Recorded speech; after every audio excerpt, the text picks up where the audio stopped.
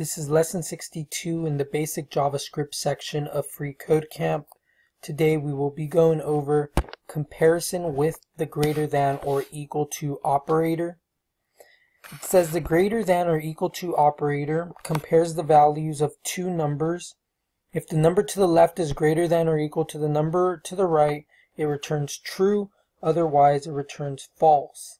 Like the equality operator, greater than or equal to operator will convert data types while comparing.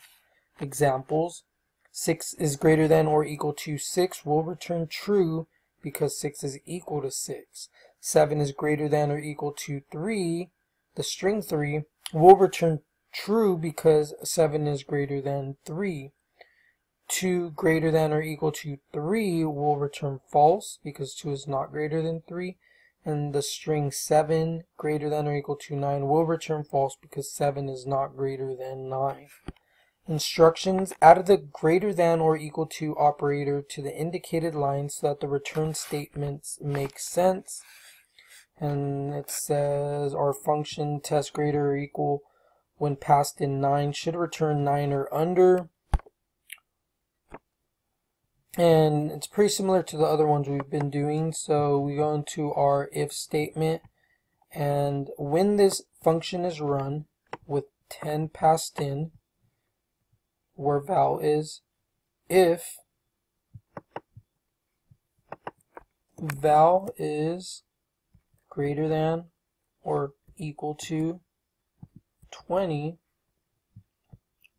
and then if val greater than or equal to 10,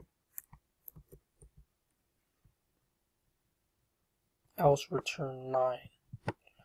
So right now our function test greater or equal with 10 passed in, we'll get a 10 passed in here and then run the code inside of here. First thing it does is this if statement, which checks if val, which is 10, is greater than or equal to 20. It returns false, and it will not run this code because it's false.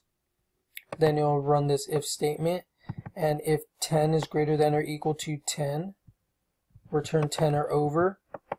It should return 10 or over because 10 is equal to 10 or greater than or equal to 10, so it will run this code, which will run this return, which will give us 10 or over.